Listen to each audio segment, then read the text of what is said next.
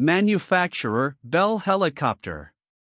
Service, USMC speed, 200 knots range, 370 nanometers crew, 2 pilot and co-pilot/gunner armament, 1x20mm M197 3-barreled Gatling cannon, Hydra 70 or APKWS-2 rockets, AM-9 Sidewinder, AGM-114 Hellfire.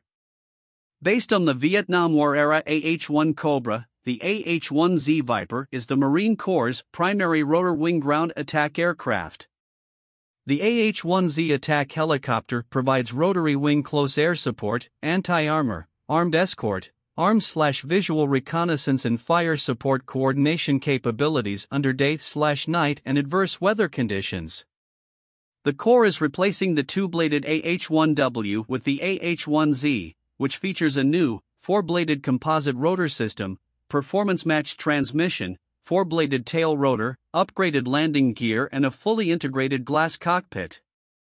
The commonality gained between the AH-1Z and the UH-1Y, approximately 85%, is expected to significantly reduce life cycle costs and the aircraft's logistical footprint, while increasing the maintainability and deployability.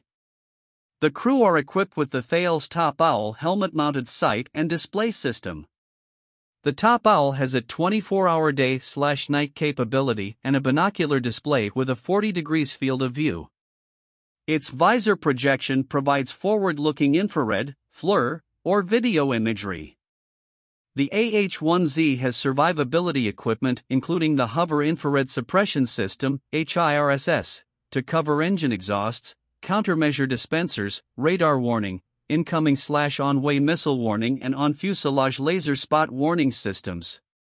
The Lockheed Martin Target Sight System, TSS, incorporates a third-generation FLIR sensor. The TSS provides target sighting in day, night, or adverse weather conditions.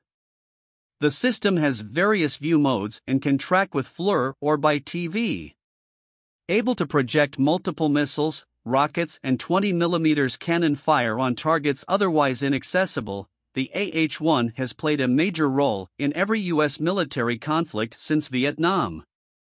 Today it continues to provide the precision, armament and tactical situational awareness to fight in close proximity with our Marines below. Equipped with enhanced navigation displays that distinguish friends from enemies, data transfer systems that deliver real-time aerial reconnaissance to Marines on the ground and composite rotor blades and tail booms that can withstand 23mm cannon fire, the Marine AH-1 is the perfect example of why marine aviation has been called flying artillery.